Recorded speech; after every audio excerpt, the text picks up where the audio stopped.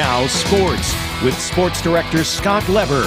There are football players from Rockford who are all over the NFL now. There's also a coach from Rockford in the league, and he's with the Chicago Bears. He's Guilford graduate Carlos Polk.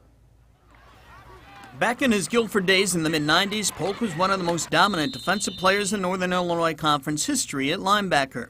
His 453 career tackles were the most in conference history, and he had 26 sacks. In a playoff game against Bolingbrook, he had 30 tackles. He was the USA Today All-American.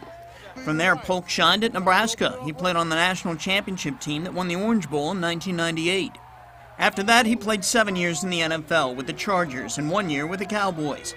He has spent the last 11 years on NFL coaching staffs with the Chargers, Cowboys, Buccaneers, and Jaguars. Now he's in his first season with the Bears as the assistant special teams coach.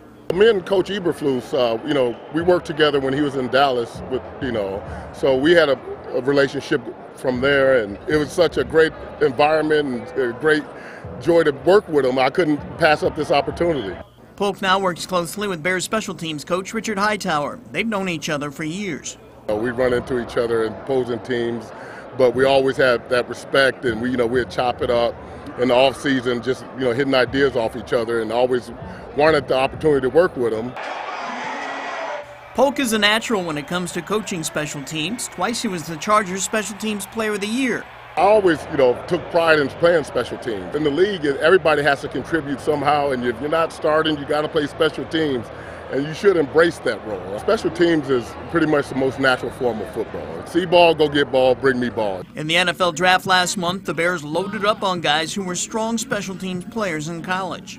And we have so many great athletes out there that are ready to contribute, as far as on the offense, defense, and especially on special teams. I'm so excited about this season. Pump your arm, pump your arm, pump your arm. Polk was back in Rockford Saturday, helping out with the Rockford Park District's youth football clinic at the Indoor Sports Center.